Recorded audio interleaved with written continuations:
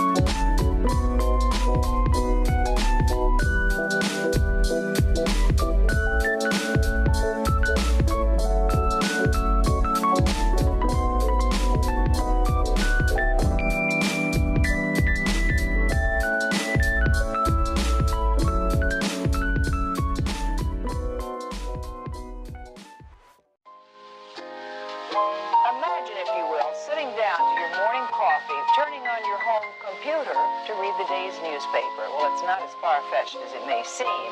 In fact, both local San Francisco papers are investing a lot of money to try and get a service just like that started. Science editor Steve Newman reports on one person already using the brand new system.